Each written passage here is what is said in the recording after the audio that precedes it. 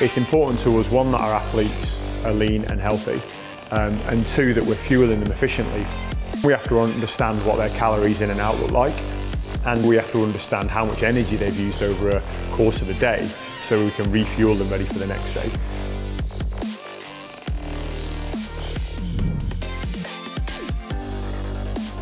The boat itself, you look at it, it looks like a flying machine, it's a rocket. Every time we go out on the water, we're adapting to trying to make it go faster, learn how to sail it better, and every day is kind of a new learning curve.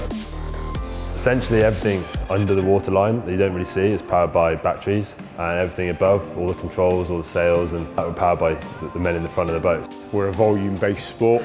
We have super long days out on the water, and then when we get to intense racing, we're working at functional threshold powers over 20 to 40 minute periods, much like a cyclist in time trialing. As soon as you get on the boat, you've got to be switched on 100%. You've got to be focused and ready to do your job, and that is just getting to the red line and sitting there for as long as you can. There's no shortcuts, this is what it is, and you know that when you're starting a race. The boat will absorb all the power we can give it. We don't have an end product in mind, just keep going and achieve more. Garmin are an invaluable part of what we do in the sports science arena. Gathering and utilising data to inform our practice basically enables us to do our job effectively.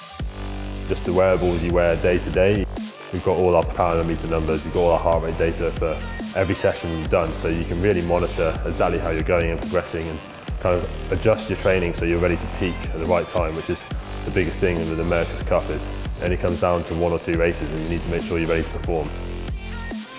So we use the Garmin Index Smart Scales for all of our athletes individually. They have them at home. They jump on them every morning and we monitor their weight and body composition. By the time they come in and do their first training session, I can see all of that physiological data, and as soon as they get off the boat and upload their data, I can see what a full day looked like to them, and that data can get passed to the chefs and to our S&C coaches. So everything that they do goes straight into our athlete monitoring system.